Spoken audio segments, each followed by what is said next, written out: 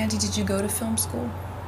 Yeah, I went to USC for their grad program in production, which is, kind of covers writing, directing, producing.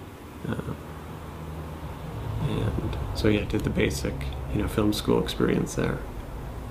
So what did film school teach you, and then what did you wish that it had taught you?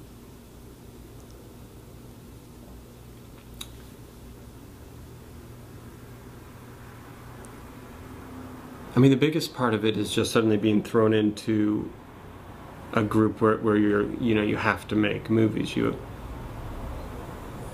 have these deadlines set for you, and you have to produce stuff, and you instantly have a circle of other filmmakers that you're doing that could take, if you're out in another city or wherever, it could take a long time to find these people willing to put in the same effort as you are into making, short movies and writing.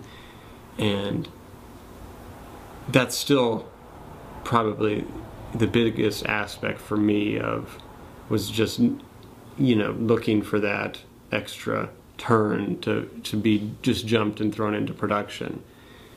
And then you find some mentors who are going to push you towards the kind of filmmaking you want to make or the things you're writing.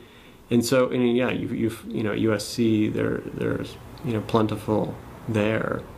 And I think that the big things I look at taking, working with actors it would have, the kind of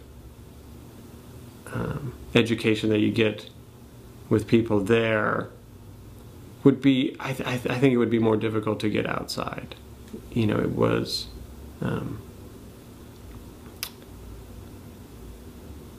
yeah, I mean,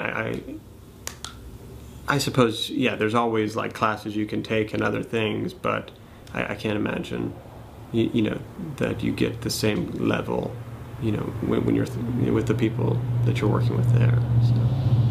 What did film school maybe not teach you by omission or whatever, just that was extremely important that you had to learn, maybe the hard way or maybe not so hard through word of mouth? But what was something that really might be better suited to be implemented into some curriculum? What would be the best thing?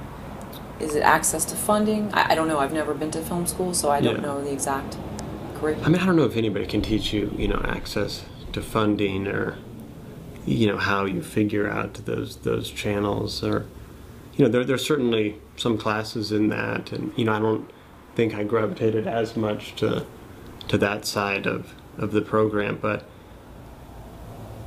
I mean, the bigger thing is, it might not be something they explicitly don't teach. It just is that it's not in the purview of responsible education.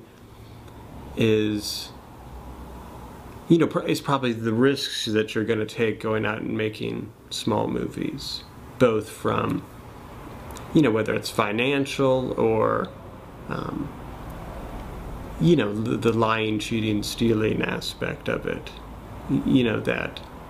that nobody would encourage you to do, but that is, part of it, whether it's just convincing people to let you shoot in some place that you're not supposed to be, or having having the wherewithal to say, yeah, I'm going to shoot here because there might be some consequences, but we'll try to do it. I think that gets lost a little bit in terms of the level of production. And I think even beyond that, and I might have been on the cusp of the change. I don't know what it's like now, but things were still geared a little bit more towards kind of higher priced, what does a larger production look like, even for short films, a large crew and all these things versus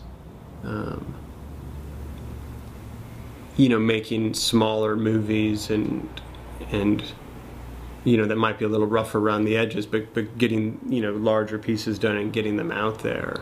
And I think that aspect was missing a bit from from a film school environment.